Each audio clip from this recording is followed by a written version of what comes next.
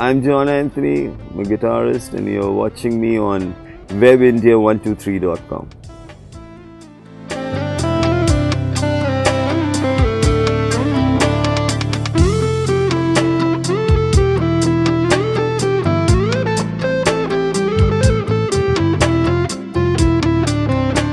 It's amazing. I happened to meet two of these amazing, cool and dynamic Greenpeace activists actually, at that time.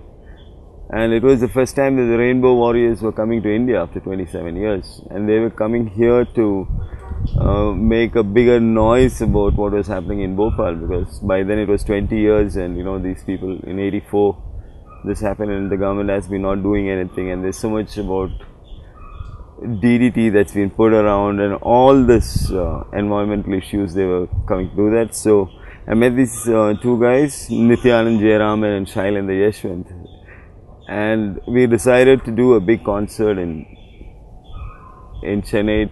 The whole thing was to welcome the Rainbow Warriors to India. That's how we did that.